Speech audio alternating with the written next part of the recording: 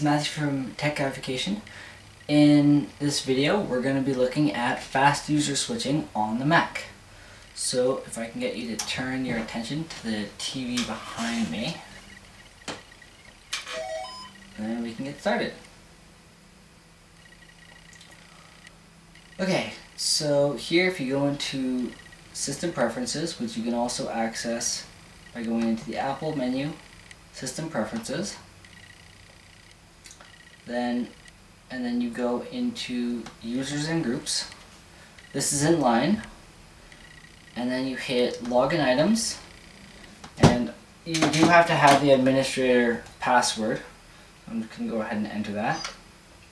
So now, you see you have the option of Show Fast User Switching Menu as either an icon, short name, or full name.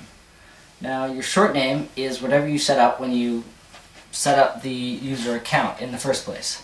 Full name is what it shows up right here.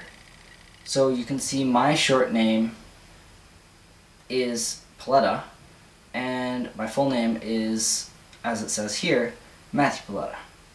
And then the icon is just a picture of the guest user account thing. So you can enable that or disable that, and if we close out of this and we hit the Paletta thing in the top, we hit guest user, it'll actually log into guest user but keep my username and all my files running in the background. So if we give it a second to log in.